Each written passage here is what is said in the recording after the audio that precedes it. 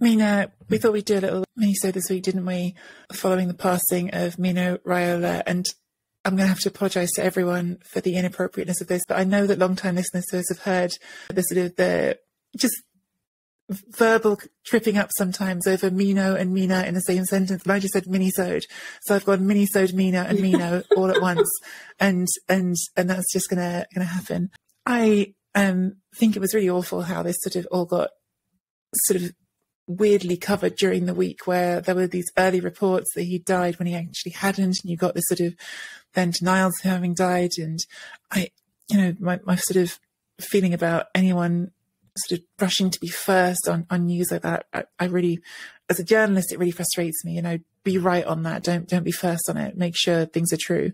But he did pass away. He's had a long illness, and I almost don't know where to sort of start. It's obviously just a absolutely sort of horrendous and tragic thing to happen. I mean, he's 54 years old. It's so young to lose your life. And he's someone who has absolutely left a monumental impact on modern football, I think. Monumental, maybe I'm using too hyperbolic a word there, but he's left a real tangible impact on modern football that is going to endure after now that he's passed away. I think that there are so many things in the reactions to his passing that I find really illuminating. I think the most sort of illuminating thing for me is how many of his players have spoken with such affection, such tenderness for him, such warmth for him, such clear appreciation for the things that he's done in their career. Moise Kean talking about him, taking him off the streets. And I think the other thing that really jumped out was the sort of official family statement that got put out, in which it was a really short statement, but he was referred to as the best football agent ever, basically. I'm maybe paraphrasing from the exact phrasing, but it was basically that.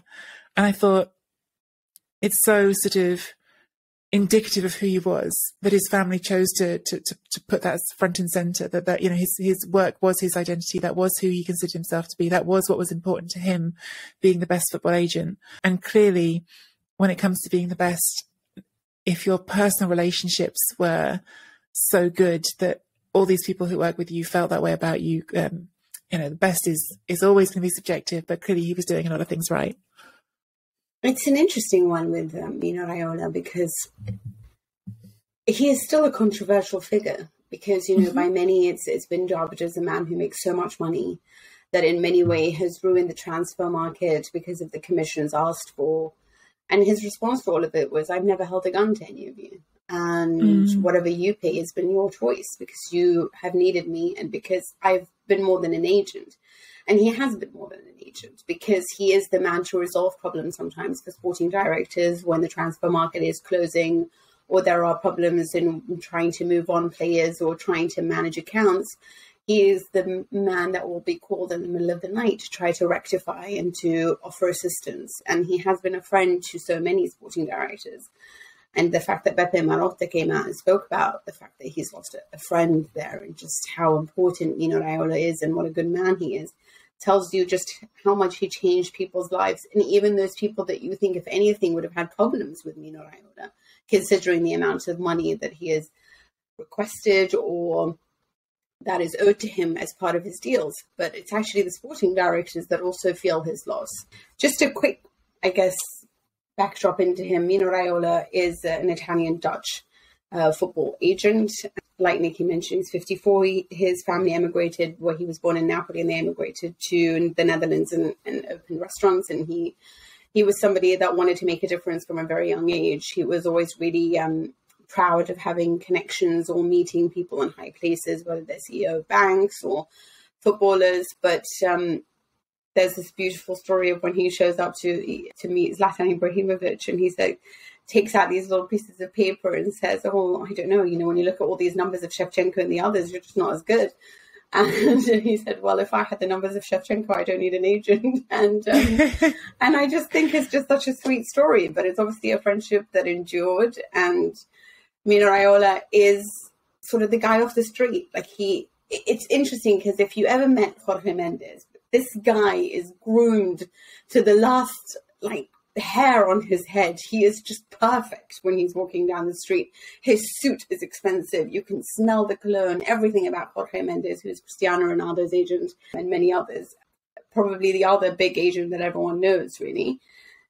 He's just that, exactly what you would expect. And then you see Mino Raiola and he wears like a Hawaiian shirt, just doesn't care, like very much about like, I'm here to die for my clients, and I am the sponge that will absorb all the criticism, all the talk of mercenary action or Donnarumma, whatever you want to say. I will absorb all of that, and I will make sure that my clients are happy. And boy, were they happy, because it's exactly what you said, Nicky. It's Donnarumma saying that I will fulfill your request and I will, do all the things you asked of me. It is De Ligt and that remarkable piece of emotion that he left there on Instagram. Frankly speaking, it was just one of the most beautifully written pieces in which he called him his best friend. It's Zlatan rushing to be by his side. It is just, the fact that the likes of Erling Haaland, who probably don't need an agent because they're so fascinating at this point and wanted by everyone, still choosing Mino Raiola. Ages ago, when we started this, when we had this podcast and the predecessor version of it, we talked about once having an agency called Mina. So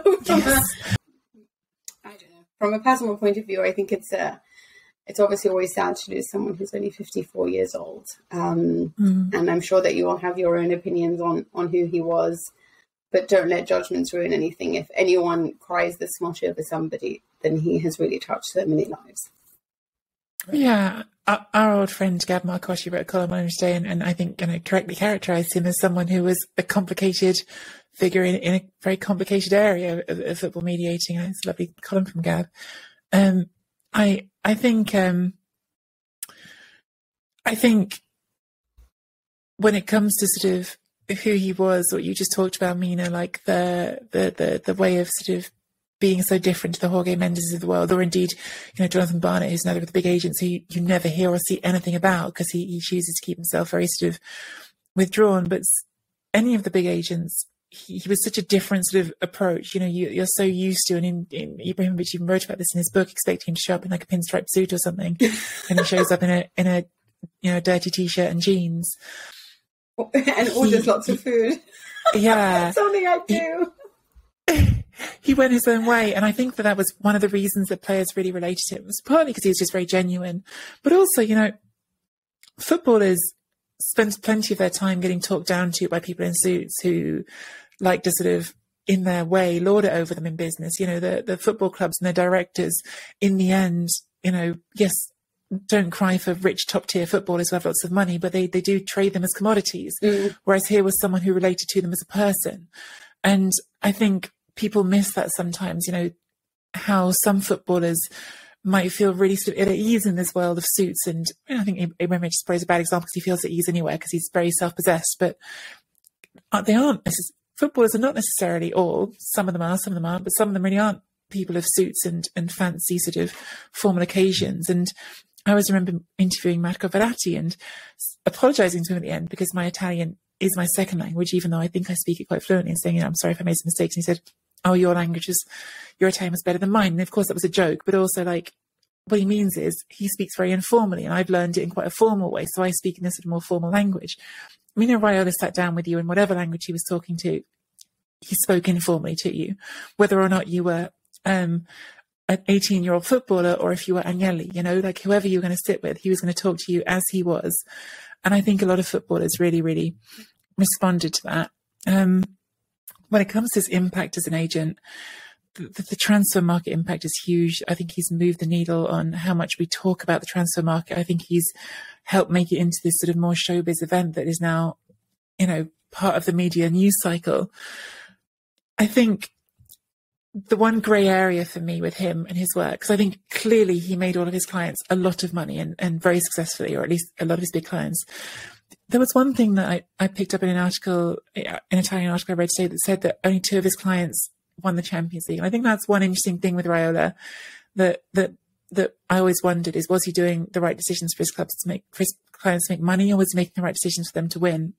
But in the end, that's still a choice that they can make. Our footballers are not beholden to us to have the same priorities as us. And I think in a short career, you're entitled to prioritize making the money you want to make as well. So I think I think as Gab put it, a complicated character in a very complicated world, football agency, but without question, someone who generated enormous affection from the people he worked with and who knew him best within this industry. It's an interesting, sorry, I just want to pick up on that when you said only 2 of them won the Champions League. I'm quite surprised by that, considering how many influential players that he has under his control.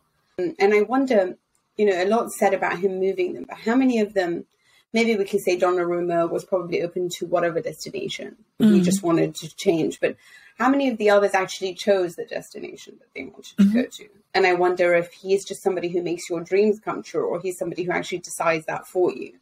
So, I mean, when you think about Paul Pogba moving back to Manchester United, surely that was a move made from the heart as well, considering who for sure. Maybe that's also the reason why he wants to leave now, whatever it is, right? Because there isn't the opportunity to win all these trophies. But I guess the others are either, Haaland and God knows what's going to happen in his future and did it, but who chose, I think, was a remarkable decision to choose Juventus, even if they didn't necessarily win the Champions League trophy that, they were hoping to with him. But yeah, it's always, agents are always so misunderstood because you don't know what their reasoning is and you always doubt them and suspicious of them. But it's like you said, if he's this beloved, then it means he changed a lot of lives. And for that, rest in peace, Mina.